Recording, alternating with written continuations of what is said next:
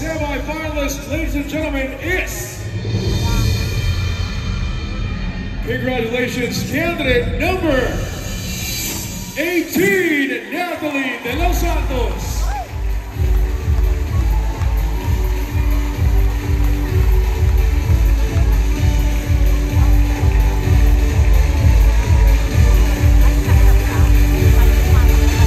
Natalie, congrats. Grabe. You are now here. Nandito ka na. Part ka na ng top 10. Ako, big feat na talaga ito para sa mga kandidato natin. Makasali lang sa ganitong pageant.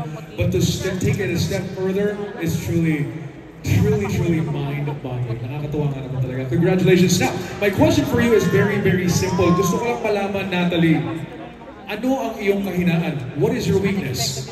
Well, good evening everyone. So thank you so much that I made it to the top 10. So thank you so much.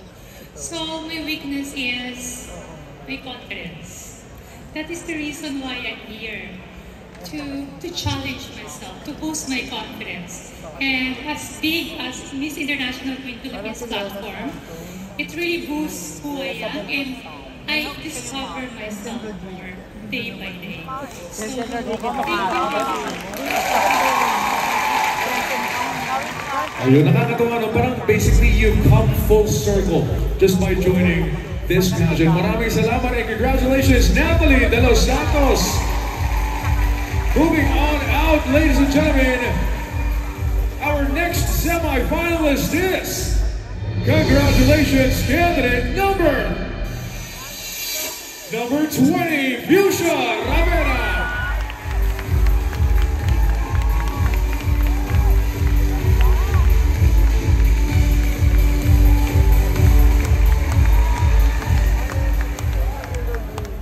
Alam mo, sobrang ganda mo, Fuchsia. I'm sure marami na rin nagsabi sa'yo nito.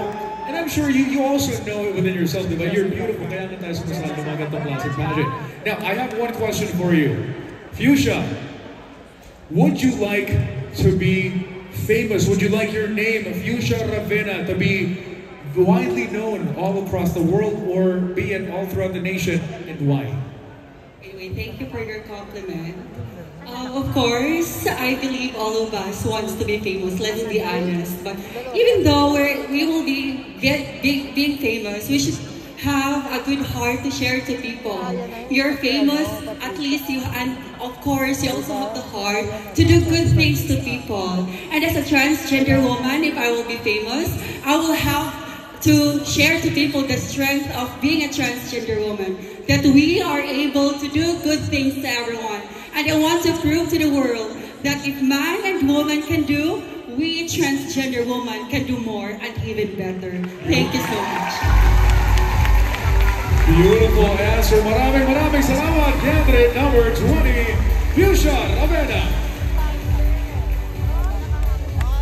All right, next up we have making it as part of our top 10. Congratulations, candidate number 23, and Patricia Lorenzo.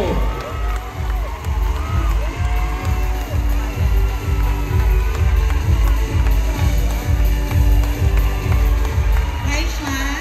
And Patricia. Alam mo, I'm not sure whether to call you Anne or Patricia. I feel like mas maganda pakinggan talaga yung buo Anne Patricia Lorenzo.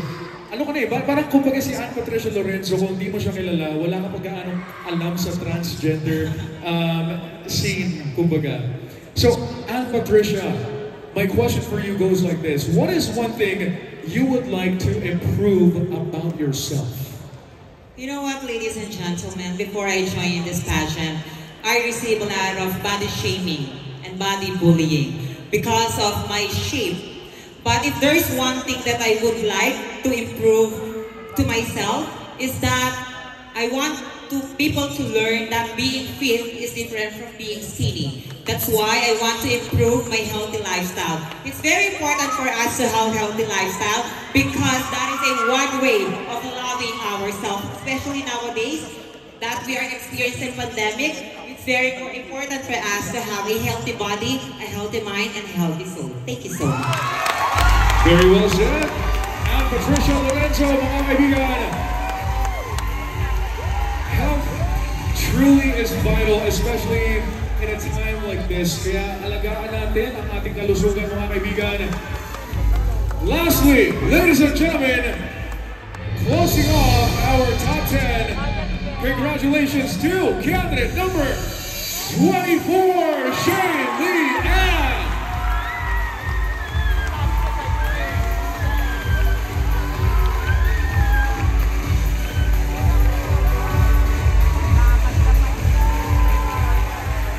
Shane, congratulations. Grabe, you know, looking at Shane from this angle, parang medyo may pagka-Kylie Versosa. Ang dating ko, Shane. Very beautiful.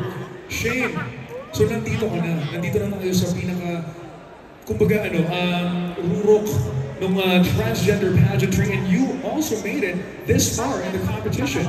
Now Shane, ang question ko lang sa'yo is, ano ba yung talagang nag-i-inspire sa'yo to do better for yourself? You know what, ladies and gentlemen, to the people who are here right now, the only thing that, that pushed me through with this beauty pageant and with life is the people behind me. The backbone of my life, they always inspire me to do better. To do better in order for me to achieve my goals. And not just only my goals, but to share my life story. My life story that would inspire not just my family, my friends, but to everyone around me. Thank you. Maraming salamat and congratulations, Shane Lee Ann! There you have it, ladies and gentlemen, your top 10 semi-finalists. Panginoon ng palakpakan!